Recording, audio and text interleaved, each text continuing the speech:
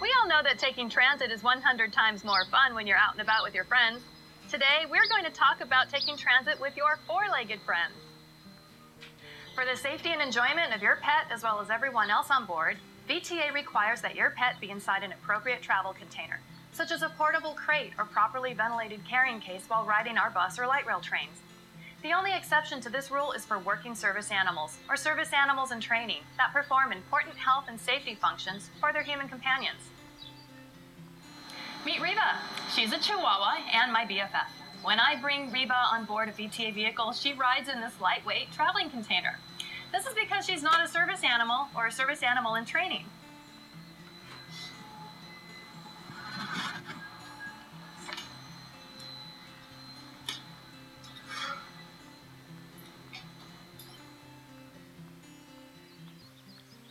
When you board a VTA trainer bus, the operator may ask if your animal is a service animal. If it is not, you will not be allowed to board unless your furry friend is in an appropriate carrier. In general, an enclosed pet carrier that does not block the aisle and can be placed on your lap will be permitted on board. Whether you are traveling with a service animal or a pet in a container, it is important that you take care of any business and see to their comfort prior to boarding. We all understand that accidents can happen, but if they do, please alert the operator as soon as safe to do so. Please remember you are responsible for your animal's behavior at all times. You may love Fido's falsetto, but if Fido is creating a disturbance, the operator may ask you to deboard the vehicle.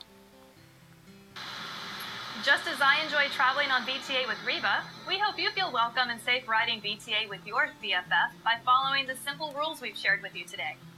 If you have any questions or concerns relating to service animals or pets on VTA buses or light rail, please visit www.vta.org or call 408-321-2300. Thanks for riding VTA.